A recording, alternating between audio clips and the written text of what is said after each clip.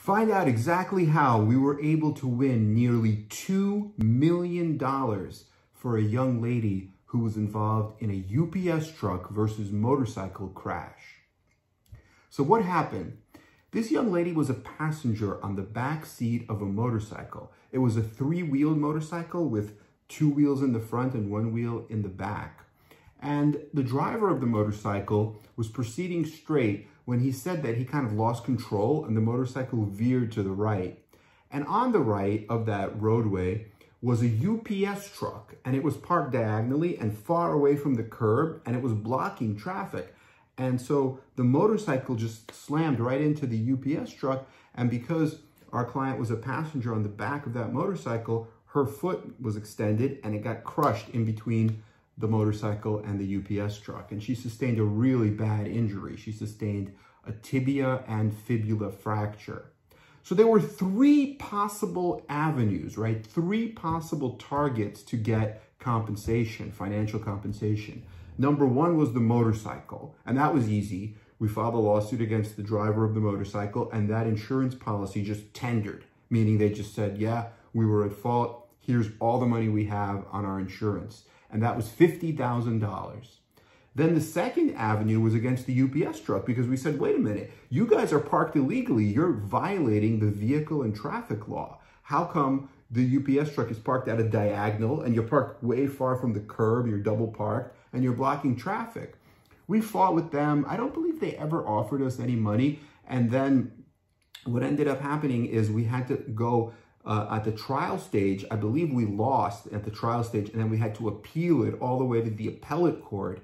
And then, unfortunately, the appellate court, which tends to be conservative sometimes, said, we agree with the trial court, and the UPS truck merely furnished the occasion or the condition for the accident, but it didn't cause the accident. And so even though they violated all those rules, they were let out. And then the third and most lucrative area of financial compensation was going after product liability, or the manufacturer and the seller of this motorcycle. And product liability basically just means that either the wholesaler, the retailer, the distributor, the manufacturer, or someone else in the supply chain is putting out a product into the stream of commerce and selling it to consumers with either inaccurate labeling or inadequate labeling, or there's a design defect or a flaw, a problem with the product. And what we learned in this case was that this particular motorcycle had an issue with the steering mechanism, and it was a known issue, right? And there were a lot of different players. There was the company that made the motorcycle. Then there was like a company, I think in Germany, that made a particular component. And then there was like another company in Canada. So it was like all over the world. And when we filed a lawsuit, we actually had to get process servers from all over the world, all these different countries. So it was very interesting. And you learn about different parts of the law and different parts of the world and how they work. And so it turned out, though, in discovery, and we had to partner with other law firms because, you know, we do some product liability cases, but we had to partner with lawyers who actually knew about this particular motorcycle company, and they dealt with litigation and products liability for this particular type of case. And so they learned in their discovery, when they get information, that this company, they actually knew that they needed these parts, and the only place, because I think they needed it really quickly and they couldn't get it for whatever reason. And so they took a chance, they took a gamble, and they used this small shop in China to make this particular part for this motorcycle. And they knew that it was risky, that it wasn't ever tested, there was no safety testing, and who knows what this shop is going to provide, right? It could be defective. And they just said, you know what, but if we don't get the part, we can't sell any motorcycles. So they took a gamble. And so because of that, we also asked for punitive damages. And those are damages that are meant to punish the company, or exemplary damages, right? Because that's gross and negligent willful conduct, where they're saying that our profits are more important than the safety of people we're going to sell the bike to. And so the injury was pretty bad. There was like intramedullary nailing. There was a fibular osteotomy, which means that there was cutting of the bone. It was a fibular tibial fracture.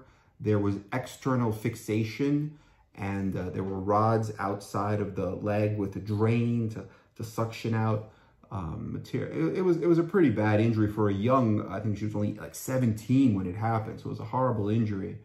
And so we went to a mediation and we negotiated the case for a while. And at the end, when all was said and done, the settlement was $1,800,000. So it was almost $2 million. And we felt it was a fair and reasonable settlement. And that was with the product's liability part of the case. And there was another $50,000 from the motorcycle. So altogether, it was nearly almost 1.85. So yeah, I hope this has been helpful, just going into all the different types. I think this is an interesting case because it really illustrates all of the different types of, issues that you can come across. Because when you file a lawsuit, you come across medical issues. And this one had a lot of medicine where the client had to see a plastic surgeon. She had to see a psychologist. She needed orthopedic surgeons. And so we had to deal with a lot of the medicine, learning about the medicine, and making sure we can prove all of the injuries. We also had to deal a lot with issues of law, right? Like the vehicle and traffic law, codes and statutes that say you're not allowed to double park. And so we dealt with that issue.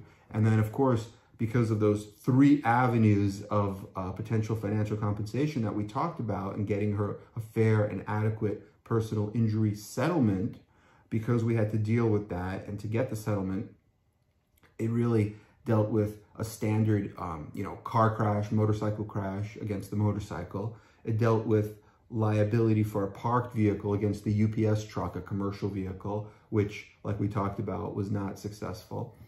And then the third one was the product liability, the design defect in that this motorcycle steering mechanism would just like veer off to the right or veer off to the left uncontrollably. And we found out that there was a recall. And so we pursued that entire avenue, and we partnered up with other lawyers where we all get together and we work together on a case because there's specialists that are experts in this particular type of law. So it was interesting. It was an interesting case, and we were happy to be a part of it and very grateful for the opportunity. So I hope this has been helpful, and let us know if you have any questions. We'll be happy to answer and provide content that's valuable for you to answer your questions and to make sure that you get the information you're looking for.